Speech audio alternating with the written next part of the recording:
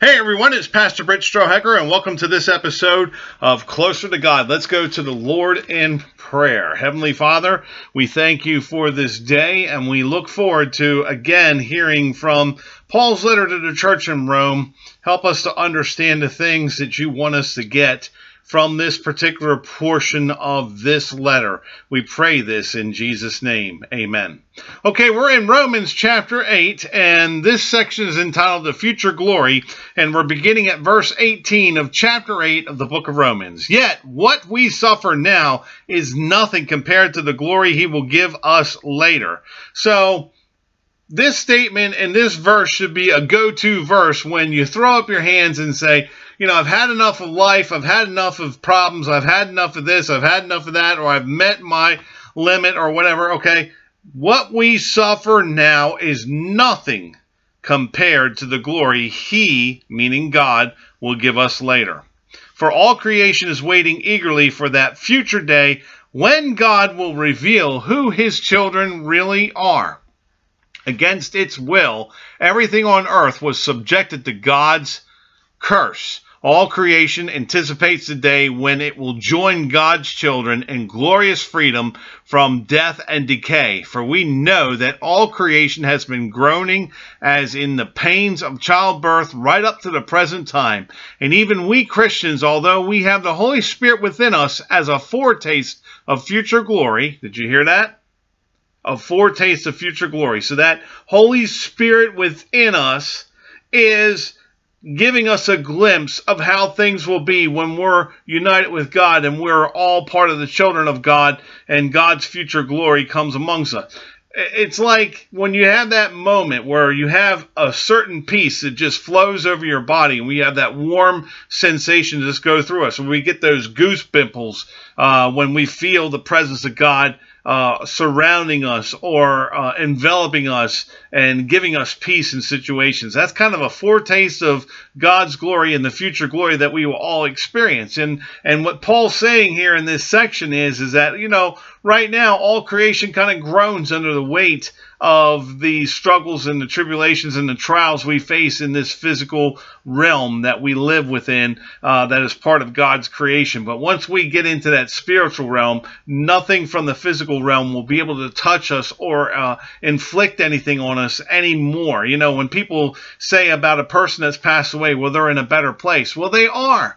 They're in a place where there's no decay, there's no death, there's no sorrow, there's no suffering. All that stuff goes away. But until then, you know, we're going to have to go through those things. But like he said at the beginning of this, what we suffer now is nothing compared to the glory he will give us later. And God wants to encourage us by giving us glimpses of that glory with the Holy Spirit living within us. So that's what Paul is trying to tell us, okay? And even as, and let's get back to that verse in verse 23, and even as we Christians, although we have the Holy Spirit within us as a foretaste of future glory, also groan to be released from the pain and suffering, we too wait anxiously for that day when God will give us our full rights as his children, including the new bodies he has promised us. Now that we are saved, we eagerly look forward to this freedom. For this freedom, okay? For if you, had a bifocal moment there for you, okay? So, let me try to get this straightened out here, okay?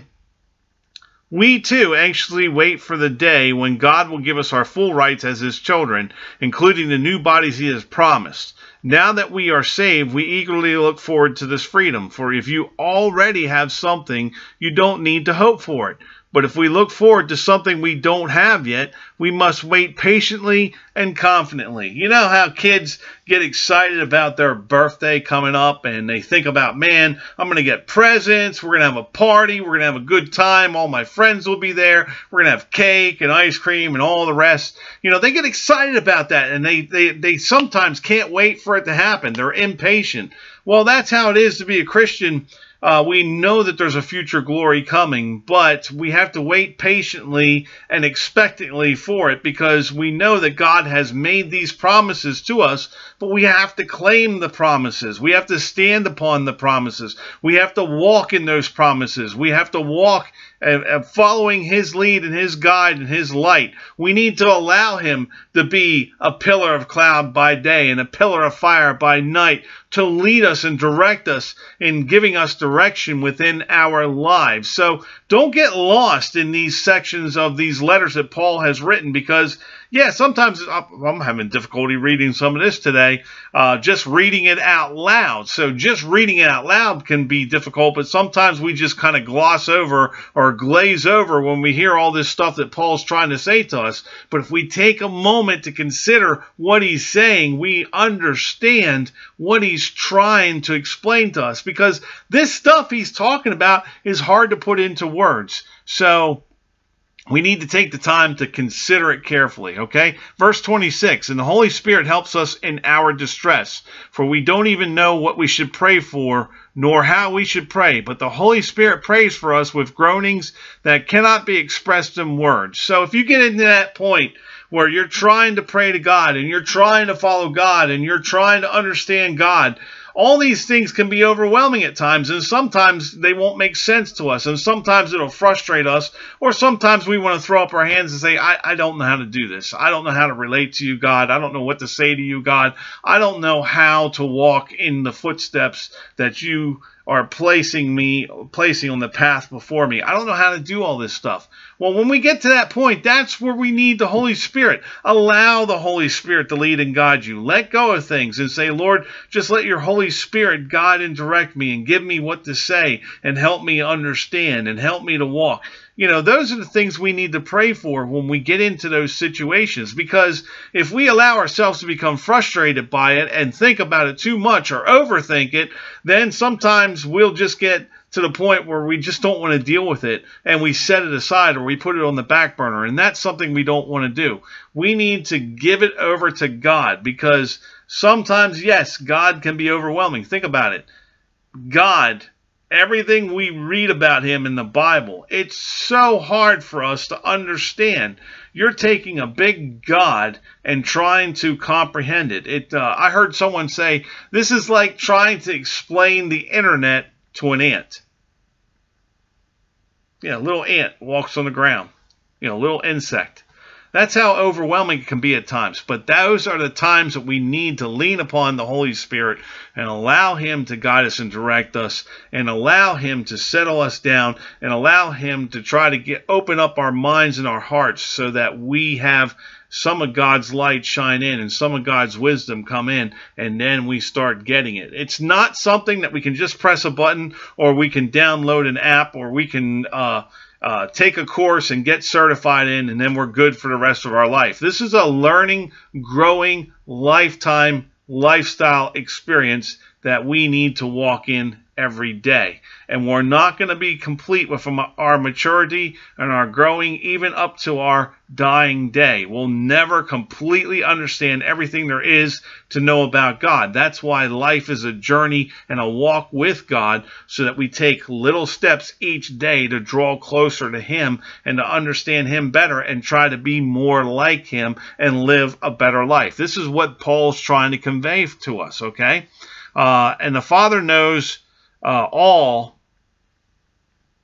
hearts will know, and the Father who knows all hearts knows what the Spirit is saying, for the Spirit pleads for us believers in harmony with God's own will. And we know that God causes everything to work together for the good of those who love God and are called according to his purpose for them. That's one of the most famous verses in the book of Romans. There's a lot of famous verses in the book of Romans, but there's another one, okay? We know that God causes everything to work together for the good of those who love him, love God, and are called according to his purpose for them. God's going to work it out. You have to trust him. But at the same time, you have to answer the calling he has on your life so he can work with you. If you are ignoring the calling that God has on your life, he's not going to be able to provide you the answers, and he's not going to be able to work things out for you. He's going to have to get you in tune with him first so that he can work those things out. And he can do that stuff simultaneously. But see, sometimes we are the biggest hurdle. We are our biggest hurdle. We get in the way of God and don't allow him to help us. So if we are living up to the purposes for what God has called us to be, then he's going to work things out for our good. This is what Paul's telling us here. For God knew his people in advance, and he chose them to become like his son, so that his son would be the firstborn with many brothers and sisters. So here he's saying God wants us to be like Jesus, more and more like him each and every day, okay? So that Jesus can be the firstborn with many brothers and sisters in Christ, okay?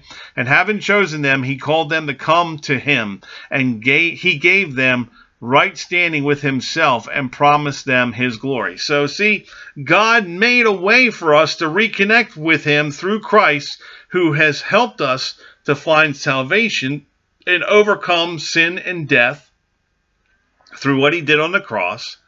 And this enables us now to draw closer to God and be expectant of the future glory that God has promised to us. You see how all this stuff works together? There's a lot going on here, but this is really important. We know that God causes everything to work together for the good of those who love God and are called according to his purpose for them. Are you answering that calling? If you are, or if you're not, start seeking that calling out. Ask God, what is the calling that you have on my life? And that way you can be assured that whatever you're dealing with, God's going to work it out for your good, okay? Then, if we become more and more like Christ, we become a brother and sister of Christ, and a brother and sister in Christ with one another. And this brings us together in unity under Christ's lordship. And that's the goal.